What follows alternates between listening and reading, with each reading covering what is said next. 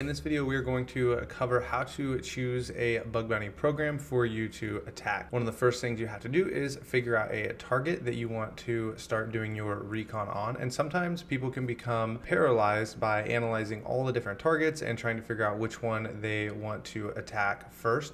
And so I want to try and help you figure out how to narrow down your options and then specifically choose one and then start your recon process with. So before we jump into this too far, I kind of wanted to give you a little bit of encouragement. And I'm not really a Star Wars fan, but I came across this quote a really long time ago and I found it to be really helpful. And it says, you want to know the difference between the master and the beginner? The master has failed more times than the beginner has even tried. And I think this is really helpful when trying to figure out how these top hackers are finding so many bugs and so many other people are struggling.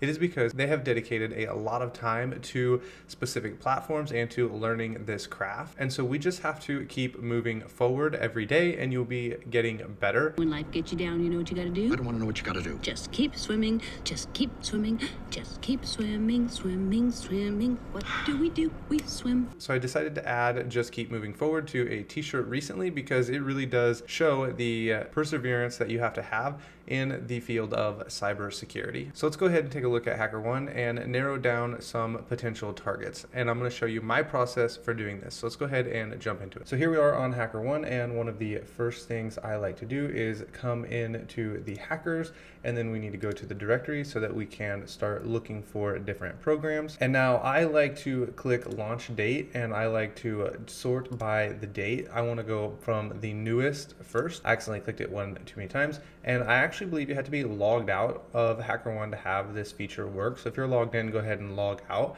and then you can look through here. And then once you have them all sorted out, one of my favorite things to do is open them up and look at the scope. I like to see how big the scope is and make sure that there is a really large scope, because one of my personal biggest struggles is I will open up a program and I'll get started, and then in 20 minutes I find myself out of scope, and this can be a problem. So I really like to have large scopes. It also means you have a lot larger attack surface, and there's going to be a lot more diversity in where different bug bounty hunters have been looking and testing, and so you're more likely to find a bug. So let's go ahead and scroll through some of these, and let's look at some of the scopes. So maybe we can look at this link tree. I have actually never looked at this, but you can scroll down and look to see how large their scope is, and it seems like they have a pretty large scope. And then you need to make sure you stay away from these specific ones. And so make sure when you are searching for a target that it has a large scope. And one of the second things you should search for is something that you're really familiar with.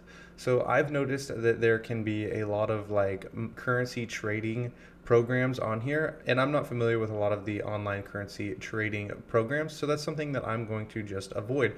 But maybe you're into shopping and you're like, I want to check out Fossil, I want to see what kind of scope they have, and you can come in here and read about it. Maybe you're really into gaming, and I'm pretty sure here's GameStop. There are quite a few game style programs on here, and you can go ahead and attack those. I'm pretty sure PlayStation is on here, GameStop is on here, and if you're familiar with those websites already, those are going to be something you're going to want to attack, because you're going to already know how the web app functions and what should be happening when you click on different links or log in.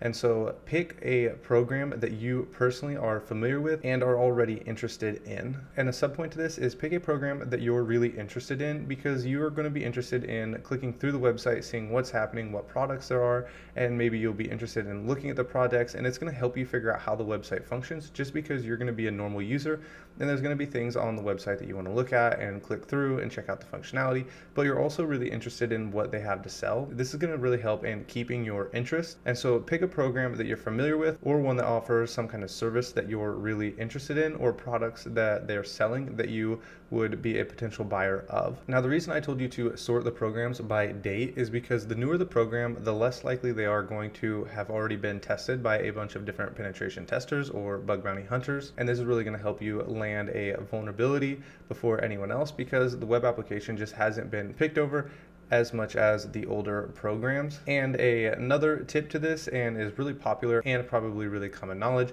is to choose a program that is unpaid. So you can come down to one of these unpaid programs and hack on one of those, because the top hackers are going to be going after the programs that offer rewards and financial gain, because they're doing this for a living.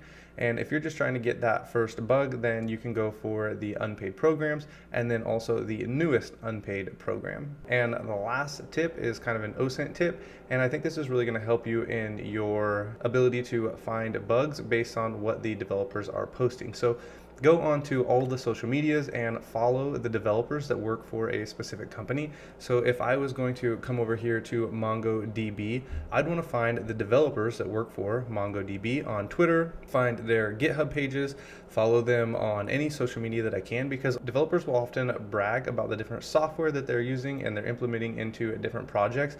And then lastly, they're going to be pushing their new code to GitHub. And if you are following them on GitHub, you can go and check out the code that they have published before anyone else and see if you can find any vulnerabilities within there, or maybe they have pushed some sensitive information to GitHub that they otherwise shouldn't have. And so following the developers is going to be really helpful.